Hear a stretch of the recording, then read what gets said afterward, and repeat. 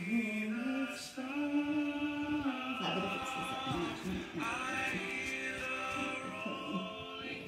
better.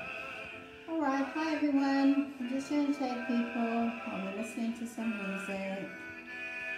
Excuse me. And sings my soul, my Savior God, to thee. How great thou art, how great thou art, how great thou art, then sings my soul. Okay, so just get myself organized. Hi, Michelle. How are you? Just starting my life. Gosh, got my cup of tea. Good. I think I'm ready to start. Okay, so we got a pretty interesting life. I think I'm starting to change the lives up a bit. And I just noticed that, especially when I got guests in, when the elders are here, they're fine because I can go on forever with them. But I think when I'm inviting families in, I'm keeping the time frame down just so to cater for everybody. But sometimes it can go on too long. I miss you so much, Missy. Missy. No, I just want to hurry up and come home. I want to come home for a visit. It's been way too long. We've been here 8 years now. 8 years. 8 years? Yeah, we've been here too long. I know, I need to come home. But our borders are just not opening up. Not anytime soon anyway.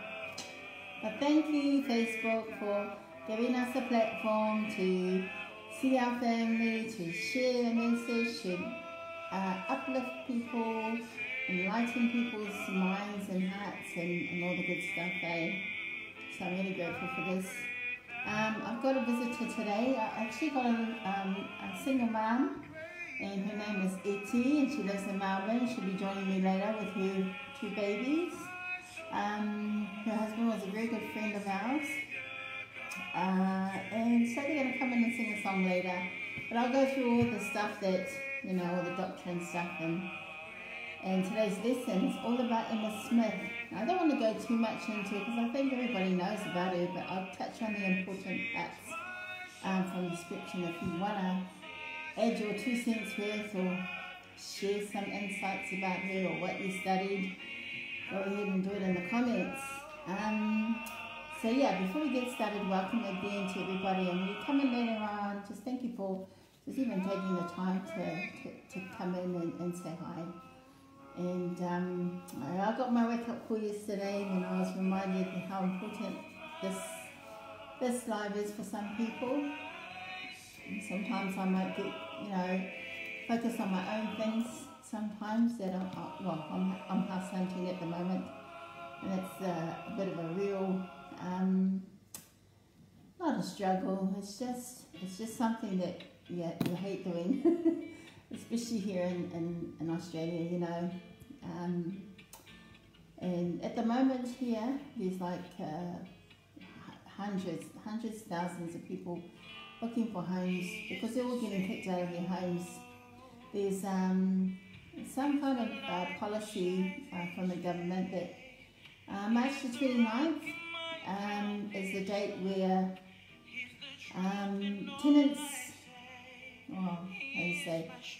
are getting kicked out because there's this policy in place that protects them because of COVID, and a lot of landlords are choosing to sell their homes, and it's a good time for them to do it.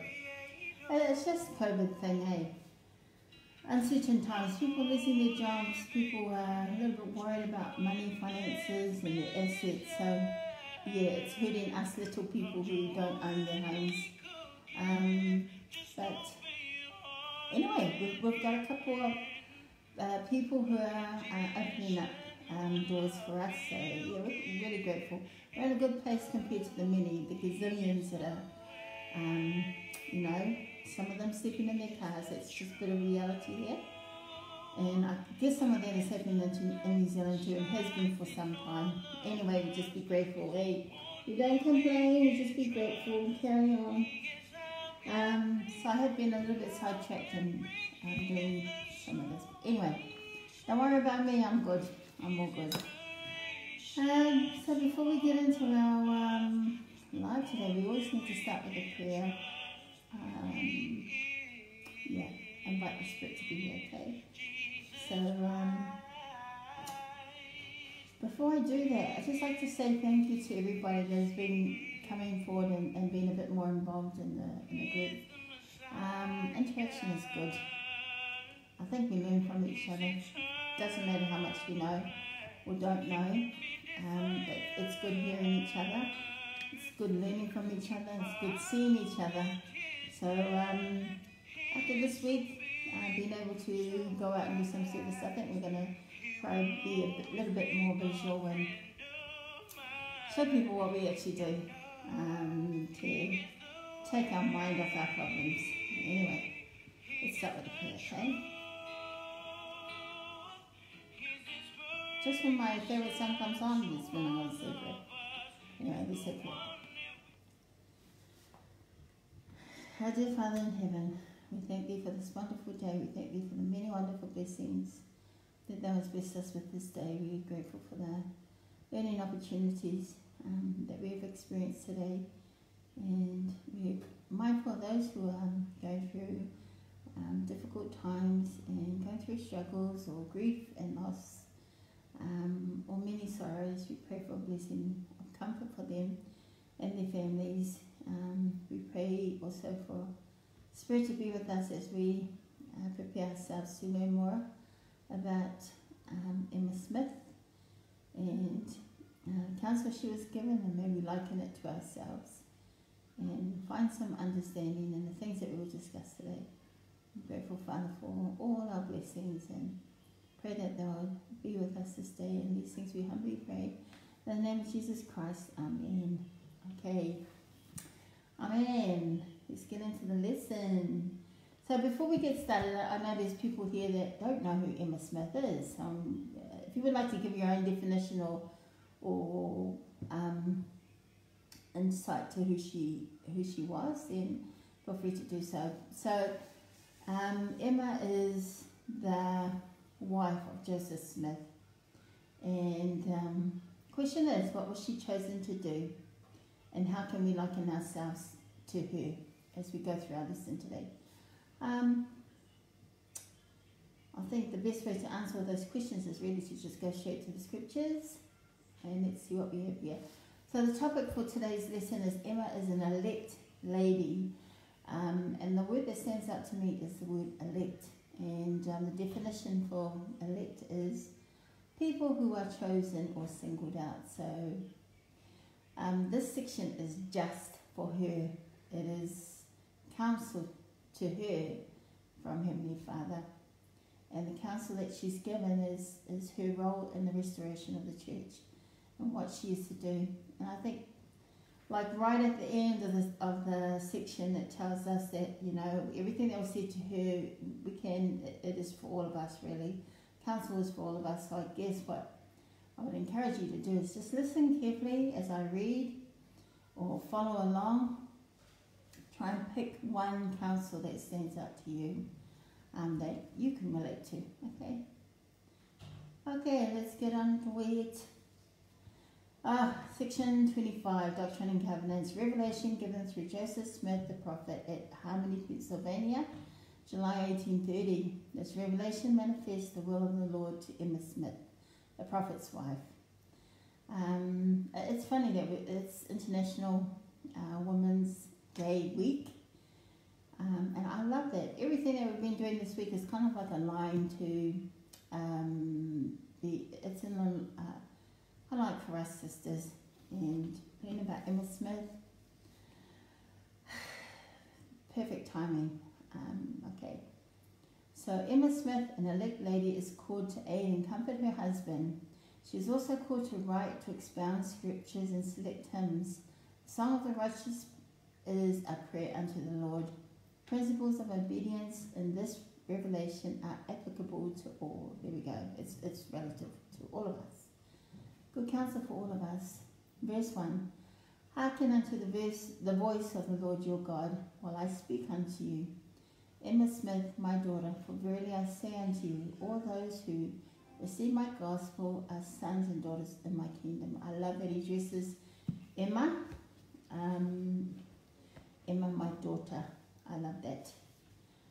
Verse 2. A revelation I give unto you concerning my will, and if thou art faithful, and walk in the paths of virtue before me, I will preserve thy life, and thou shalt receive an inheritance in Zion. I like there that there's a promise that if she is faithful, if thou art faithful and walk in the paths of virtue, that the same thing like us, the promise blessing is, I will preserve thy life.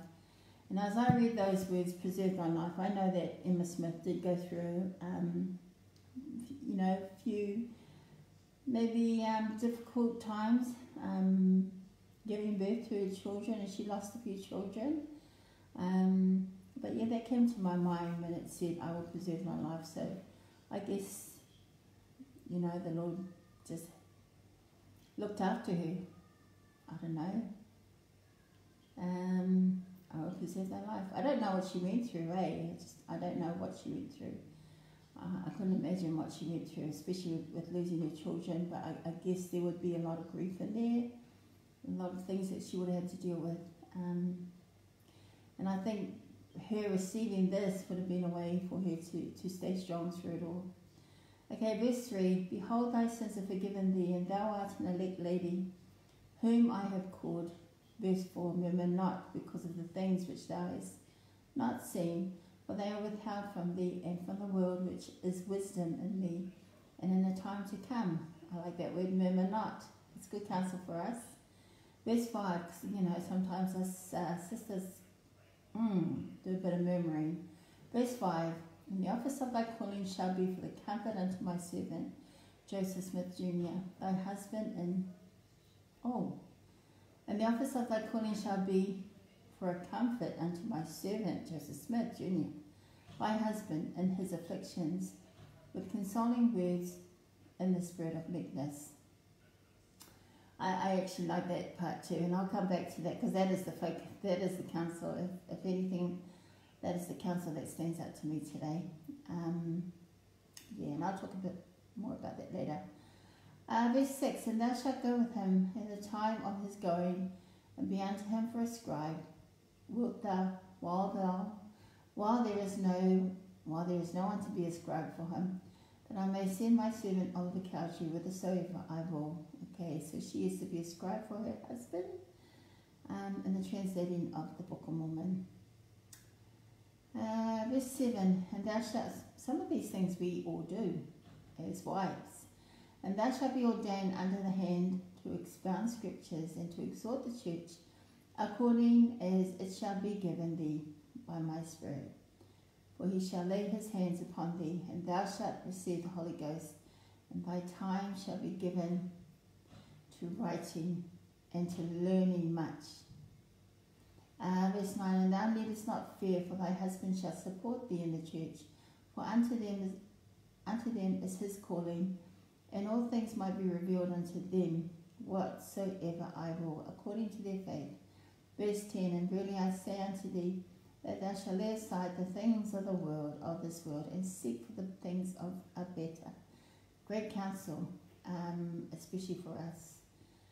Lay aside the things of this world and seek for the things of a better. Good counsel, really good counsel for us today.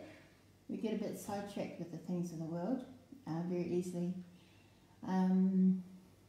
Verse 11, it shall be given thee also to make a selection of sacred hymns, which is another part I'll touch on. As it shall be given thee, which is pleasing unto me, to be had in my church, verse 12, for my soul delighteth in the song of the heart, yea, the song of the righteous is a prayer unto me, and it shall be answered with a blessing upon their heads. Beautiful. Wherefore lift up thy heart, and rejoice and cleave unto the covenants which thou hast made. Verse 14. Continue in the spirit of meekness, and beware of pride, Let thy soul delight in thy husband, and the glory which shall come upon him, and other good counsel. And where it says, continue in the spirit of meekness, I'd like to kind of like add to that, continue in the spirit of humility, and beware of pride. And I think a sister in her position, being the wife of the prophet, will get some attention. And but I just really like her example as being so meek and humble and submissive, especially to her husband, especially on some, you know, I think it would have just given him comfort to know that his wife was on board with all things that he did. And she was also mindful of his needs and, I don't know, just the extra comfort that he would need, especially with all the, affliction that he experienced and the persecution, you know. Verse 15, keep my commandments continually, and a crown of righteousness thou shalt receive, and except thou do this, where I am, you cannot come. Verse 16, and verily I say unto you that this is my voice unto all.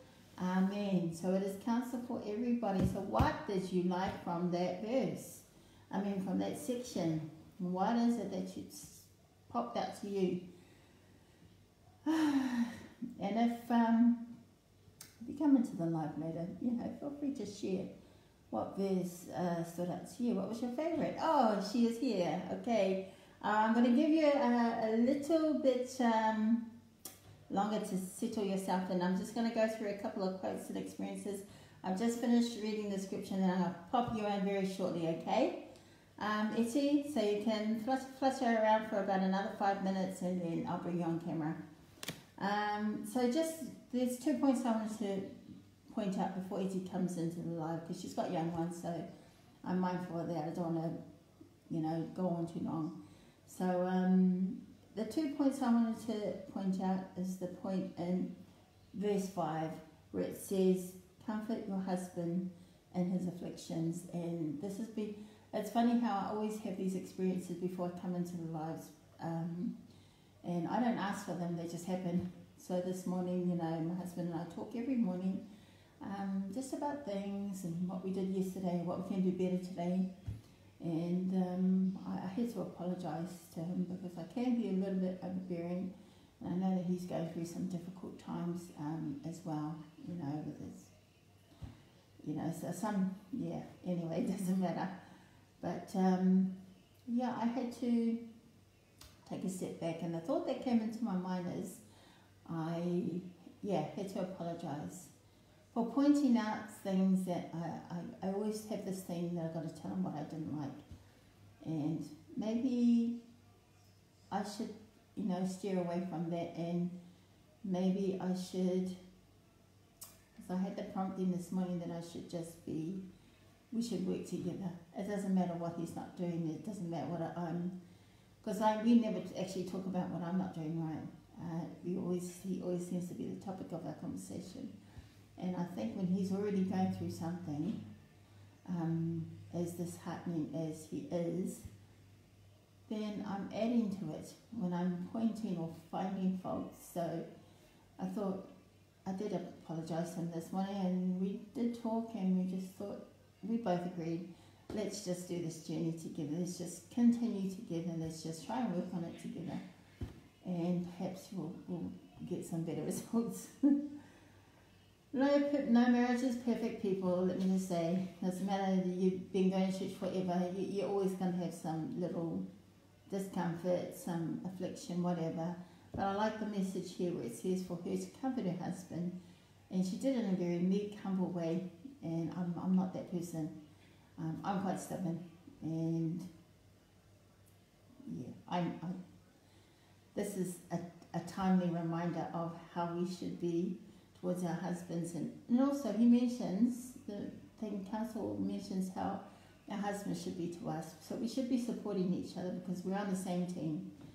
So I like that. And the second part, actually, before I go to Eti, I'm going to share with you these 2 quotes that stood out to me about marriage. An ideal marriage is a true partnership between 2 imperfect people striving together to complement the other, to keep the commandments and to do the will of the Lord. By Russell M. Nelson. I like two imperfect people striving together to complement each other. And the other one is found, it's by Thomas S. Monson. In marriage, as in all relationships, happiness abounds when there is respect for each other. One must have a capacity to work out problems, a willingness to give and take, and a genuine unselfishness. We need to learn. We're going to work on it. Yeah, it was something that stood out to me. So I'd like to hear what stood out to you too. Also from Emma Smith's counsel. What scripture, what verse did you like? Anyway, we have a living example of Emma Smith's work, and we're going to watch it very soon when Etty comes into the live. And her scripture is found in verse 12, and it says, where am I? It says, for my soul delighteth in the song of the heart, yea, the song of the righteous is a prayer unto me, it shall be answered with a blessing upon their heads. So at this time, I'm going to introduce Etty. Okay, Etty, let's bring you in. And see if you can get in here.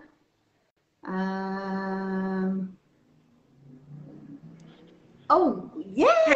Hey. Hi! How are you? So good. It usually takes us ages to bring people in, but man, really? The connection in Melbourne is good We're today. disorganized on this end, but yeah, thanks for having us. Okay, so I felt inspired to choose a wonderful family. I was thinking, who is a family that comes to my mind to sing a beautiful song for us? This family right here. We're not, I'm going to have to say, we're not singers or anything, you know. That's but, not better at all. But we, so I don't want to scare any viewers out there, but we just love being of service. So I hope that speaks louder than our voices. Man, and before we go any further, Etty, please introduce yourself and your family. Okay. Okay, ready? So this is my wee little family, and we're going to start here. You're going to introduce yourself. Say hi. Hi. Hi. VJ. So this is wee VJ. This is my youngest boy. And over here, VJ. Torrance. My name's Torrance. Yeah, and so oldest. And then I do have a wee older girl. She's really my little sister, but we've had her since she was a baby. She's camera shy, but Ruth is sitting behind us and she's listening. Hi, she says hello. I hear you. That is so cool. And my mom. Yes. And so that's your mom. Yes, he's introducing me. DJ. And mommy say mom. Yes. And my say hi. Yes, say hi. Okay, how old are you, DJ? How old are you? 3. 3. That's a big number. And it's 3 going on 10. And we got 4, 8. 4 and 8? Yeah. 4 and 8. Oh, okay. And we got 1, 2, 3, 4, 5, 6. Okay, wow. Good counting. Good counting, son, though. I have a question for you. Why is this song of importance to you? Why is this song important to us? Why don't you hold it? I don't know how long the sun's going to last. So the song that we are going to attempt to sing, is Love at Home. I think what we try and do is, create an atmosphere at home where the kids know that they can always, it's a safe haven for them, and that there always is love for them at home. So Yeah, so that's why we chose the song. It's a beautiful song. Are you Oh, ready to So sing? you, when you hear us sing, We will love it anyway. Doesn't matter. We're singing with you too, by the way. okay. Ow! Wait, Bub. I have my Wait, drink. you've okay. So love at home. I have my After. Are you going to sing first and last verse or just one verse? Yeah, we're just gonna sing one verse and the chorus. Okay. Is that all right? Yeah. Would you like to choose someone to say the closing prayer in your family? Who would like to do the prayer? Me. VJ, you gonna do the prayer? Okay. All right. VJ wants to do the closing prayer. Okay, that sounds good to me. Okay, so Mommy, give us a you light, can- Ruth. 1, 2. There is beauty all around when there's love at home. There is joy in every sound when there's love at home. Peace and plenty here above, smiling sweet on every side. Time to softly, sweetly glide when there's love at home. Love at home. Love at home. Time to softly, sweetly glide when there's love at home. Beautiful singing. BJ, I heard you. Did you sing something? Tara's beautiful singing. Thank you, everyone. Let's do a close prayer. You're going to do closing prayer. Do you want him to do it now? Yes, yes, please. Go, baby. Listen. You've got to do it loud, son.